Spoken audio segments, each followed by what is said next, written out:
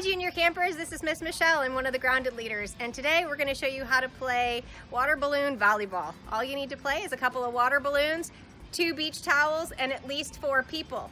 And so what you want to do is you and your partner want to hold the towel really tight, and then you volley the water balloon back and forth to the other team. We're going to play over there, over the fence, and see if we can send the volleyball or the water balloon over and see if the other team can catch it.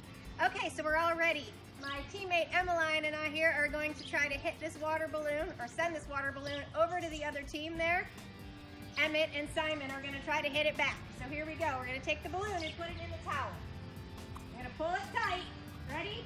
1, 2, 3. Oh! 1 point for us! Woohoo! All right, send it back.